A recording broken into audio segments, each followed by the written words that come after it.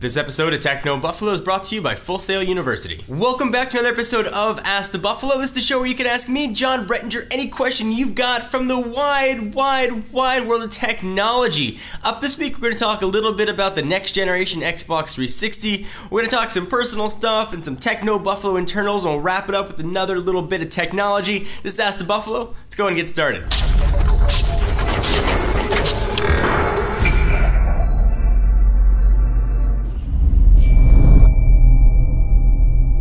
Ramiz Hussein asks, hey John, you think there'll be a Kinect 2.0? And if so, what specs should it have? Yes, I absolutely think there'll be a Kinect 2.0. The Kinect has been a huge success for Microsoft. Certainly I'd expect Kinect 2.0 to launch alongside the next generation Xbox. We can call it Xbox 3 or Xbox 720, which you're hearing will launch sometime around E3. So the original Kinect was actually capable of capturing 720 video, but it was toned way down. So I expect next generation to be able to capture HD video, and with that be able to capture more points on the body, making it more accurate. Also I'd expect much more detailed face tracking, meaning you can track when you're smiling, where your eyes are looking, so perhaps there can be some motion tracking in there as well with your eyes. Actually, I saw when I was at CES, Chinese company Haier had some awesome eye tracking technology. I would love to see that integrated to next generation Kinect. I'll only have a few more months before we know for sure. What do you guys want to see the next generation Kinect? So the next question has a little bit to do about Techno Buffalo as a whole and the company. It comes from Mark Dalton.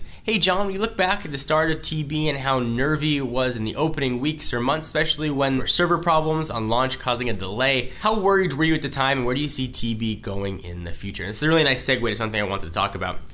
When we first launched Techno Buffalo, I didn't know anything about launching a website at all. We made a ton of mistakes, and the servers just couldn't handle even the minimal traffic we were getting because of problems in the code, and it completely crashed. We had to take it down for 3 months to get it back up before we could go ahead and relaunch the site. There's always a struggle to sort of start your own company or to try and grow an organization to be the boss. Everybody wants to get to that position, but few people actually realize the responsibilities that come along with it. We made an announcement last week that one of our new additions was going to be leaving Techno Buffalo. Of course, I'm talking about Aaron Baker.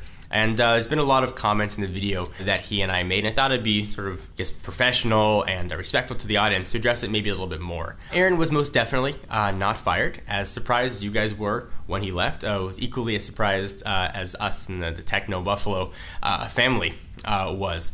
He felt that it was a better fit for him back where he started, and we respect it. There's no hard feelings. When I said in the video, sometimes things just don't work out. This is one of those instances. I still have a lot of respect for Aaron as a person, as a human being, and it's one of those things that just didn't work out. So I respect his wishes to be let out of his contract and go back to where he was before, which evidently is where his heart was. There wasn't anything happening behind the scenes. We didn't get in a fight. There wasn't any sort of head clashing. We still have a lot of respect for each other. And that's really the whole story. There's no sort of weird secret behind it. He wanted to go back, and we let him do that. We want to make a video sort of telling you guys, the audience, that there really wasn't any hard feelings, because we both realized that it could seem like there was some crazy stuff going on behind the scenes. That's really the whole deal.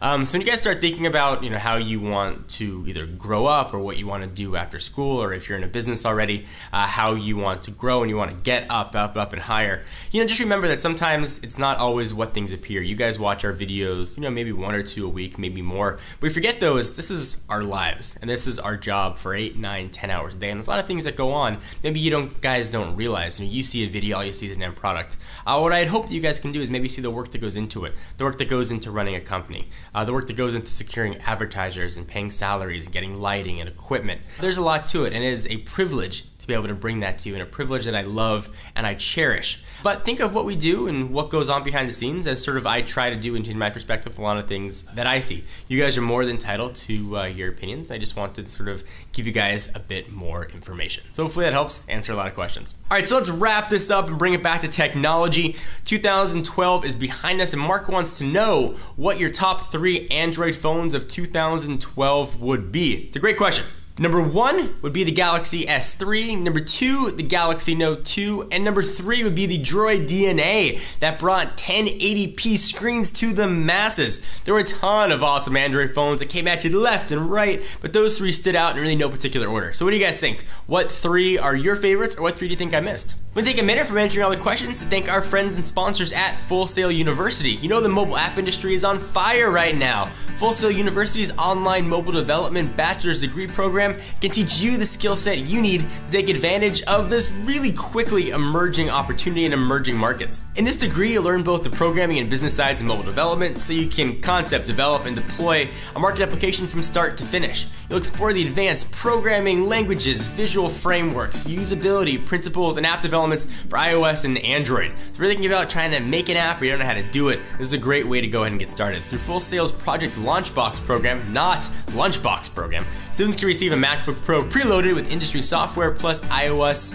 and Android devices, so kind of cool. Courses are delivered through Full Sail University's immersive online education platform, which maximizes the capabilities of the Mac that you're going to be getting, giving you a learning experience that they're trying to say is unlike any other. Between the App Store and Google's Play Store, over 50 billion apps have been downloaded with really no signs of slowing down. If you're ready to master technology and software to compete in this rapidly growing industry, visit fullsail.edu/technobuffalo to learn more about this online degree program. Again, fullsail.edu/technobuffalo. So thank you guys for watching another episode of Ask the Buffalo. Thank you for learning with me and growing with me, and thank you guys for being a part of Techno Buffalo. For now, I'm John Rettinger. I'll see you in the next video.